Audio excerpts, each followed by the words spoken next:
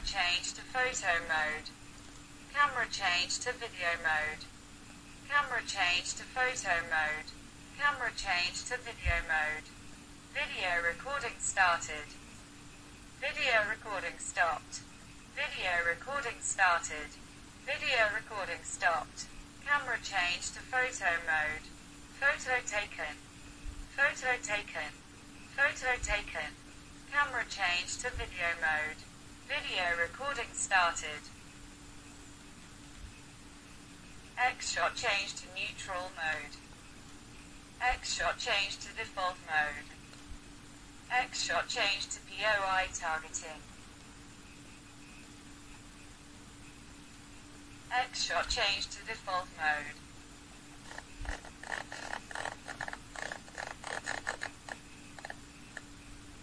X-shot change to neutral mode. X-shot change to default mode. Video recording stopped. Camera change to photo mode.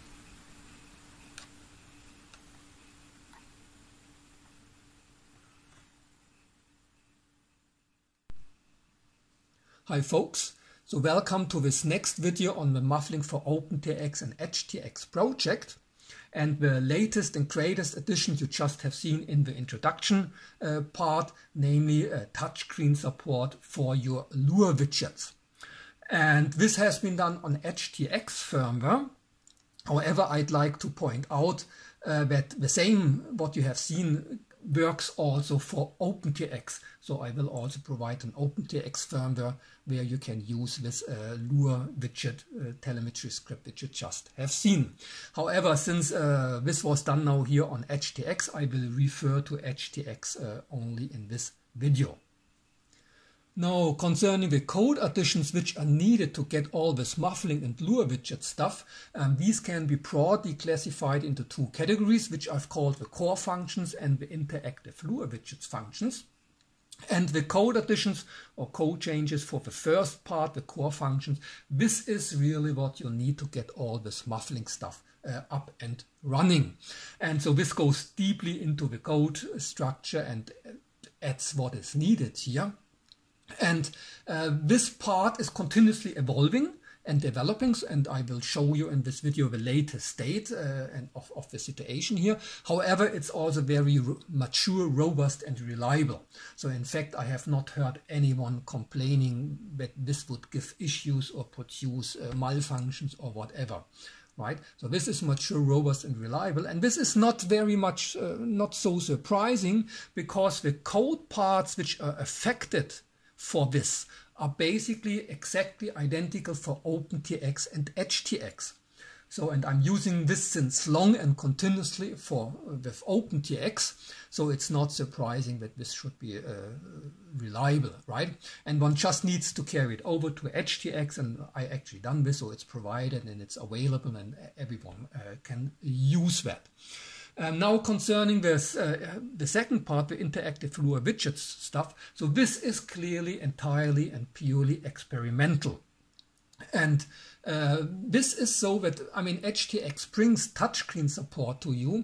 However, it has not yet an established or working or finalized or concept and the code structures for how to do this interactive Lure widgets with keys and touchscreen support and all this stuff.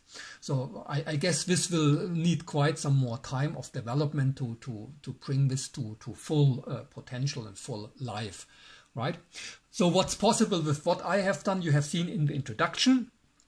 But because of this status, I will not continue to talk about this part here. I will now, in this video, remainder of this, briefly guide you through what's the latest state concerning the core functions.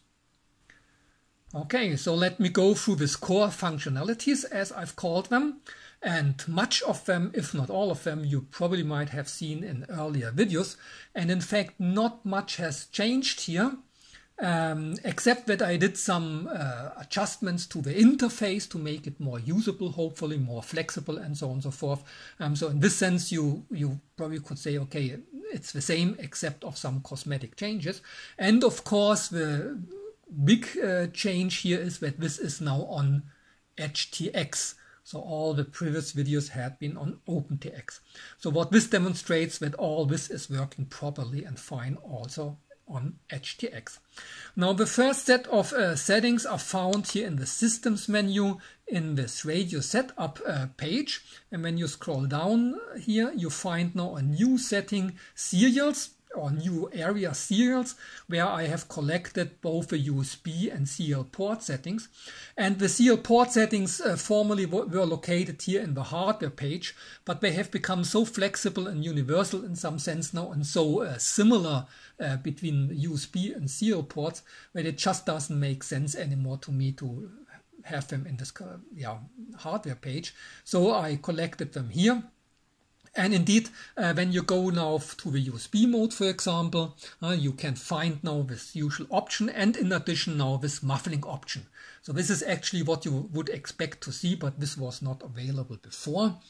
So this makes it now very, streamlines now USB and CL ports, right? So usually I like to use this ask option. Now for the CL ports, it's the same options as before on OpenTx. So you have here all these things, and among them also this MAVLink setting. So this is all what is found in this Systems menu. So the other part of the settings are found in the Model Setup page. So when you scroll down here, you find this external RF area, where you can see that you have now this option MAVLink, right? And this is really related to this possibility to have full bidirectional MAVLink communication through the transmitter bay here using this hardware. And this here is obviously a test setup, so I'm recording this here on a bench. So usually I would use this module here, which has the same hardware inside, plus this 3DR telemetry unit to have this MAVLink connection to my copter. And so this is really a feature I like a lot and use all the time and would not want to miss it anymore. When you scroll down further, you find here this MAVLink area, where you have the possibilities to adjust the behavior of your ISSI handling. Then there's also the sensor mimicry option, which is actually probably useful and important, so I will come back to this in a second. And then there is this RC override option, and this allows you to send the stick positions by MAVLink messages to your copter. And the new feature here is that you can choose now the frequency with which you want to send these messages. And this is actually an important possibility, because sending with RC override messages can quite swamp your telemetry link. And so you really want to choose just the right frequency which you need for your application to not burden your telemetry link too much with nonsense, right? So usually I don't use it, so I set it to off. Now, so these are already all the settings which are available. Another integral feature of this core functionality is, of course, the MAVLink router. That is the possibility to have MAVLink communication among several ports. So one port is here via this transmitter bay, so you can communicate here through this AUX ports and also through this USB port. And this is what I briefly want to demonstrate to you. So I connect here via USB. Because I had this USB mode ask option, you get this list here, and indeed you find here now this possibility to have it MAVLink communication. So we select this, and then we can connect to our flight controller by MAVLink. So the communication goes now through MAVLink, through this USB port, through this transmitter to this telemetry link to my flight controller. So this is this MAVLink. Okay, so now we are connected, so we can see it. Everything is working like it would. And when we disconnect here, right, then of course this connection is lost. So this is the MAVLink router and this set of core functionalities. But at this point you might ask, well, okay, what is all this good for? I have not seen any single data value or whatever, right? And this is where this sensor mimicry comes in. Namely, when you have this enabled, what it does is that it translates the data from the incoming MAVLink messages into ordinary telemetry items. So when you go here to the telemetry page and you have discovered your telemetry, right? When you see that you get this list of telemetry items which where all the data is coming in, right? And this you can use like you would use it with ordinary free sky telemetry or crossfire telemetry or whatever else. So this behaves like ordinary telemetry items. So for example, what you can do when you go into here, we set up here, we select here a widget. So we select here a value widget. And when we go into here, widget settings, then here what value we want to show, and here you find now all possible values, and among them of course these telemetry items which reflect the MAVLink data. So this is a simple way to get access to this MAVLink data, and you really, as said, you really can use this like any other, like you would use it in any other application. So you see now that here we have this heading setting available. Now another possibility is to use the modified Yappu script of Risto.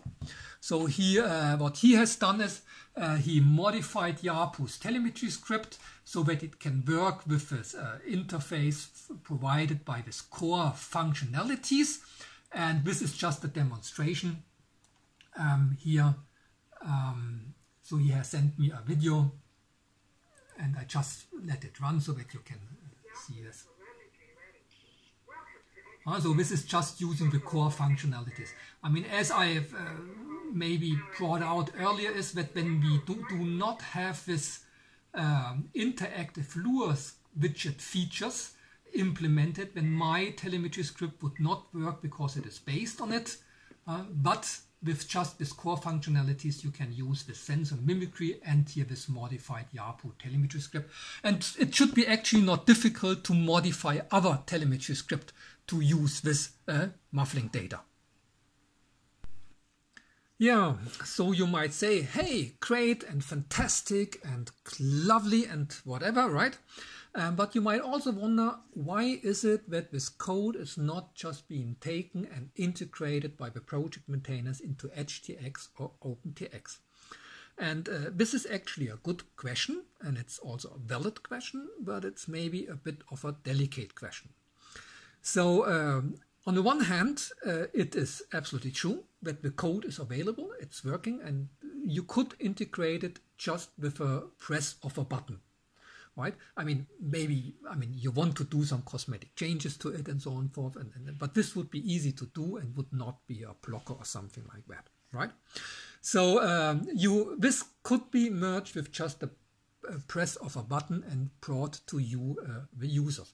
However, code is a bit like hardware. So, when you have here this transmitter, right? And for you as a user, all what matters how it feels and behaves from the outside, right? How the sticks feel, how the functions are, and that it feels solid and robust, and so on and so forth. However, when you would open the box and would look inside the box, you might well find hardware solutions which you don't like so much, right? So that's what I try to bring out, that it's the same thing with code. When you have a piece of code, then all what matters to the user is that the code is working, that it's not crashing, that it has no bugs, that it just does what it's supposed to do, right? But when you look inside the code, one can indeed find what one could call the code architecture or the code design or the code structure or whatever.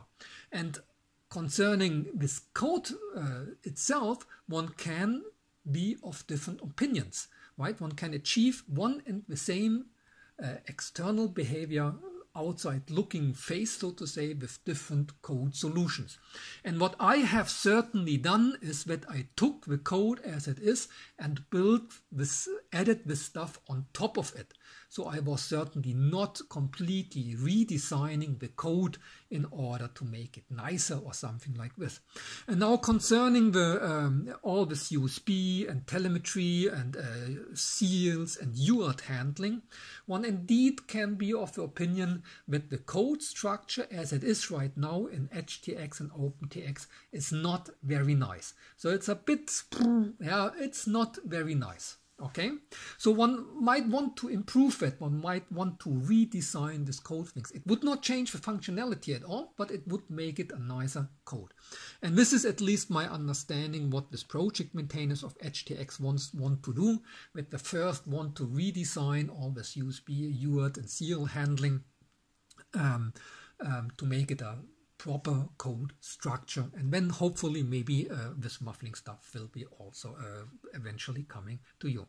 So I thought that I should comment on this, because on the one hand it's absolutely true that this could be merged just today, and it's available, I've PR'd it, but I also wanted to bring across that from the developer side, there can be also rational reasons for why one maybe does not want to do that. Okay, so as usual, thank you for your attention and bye bye.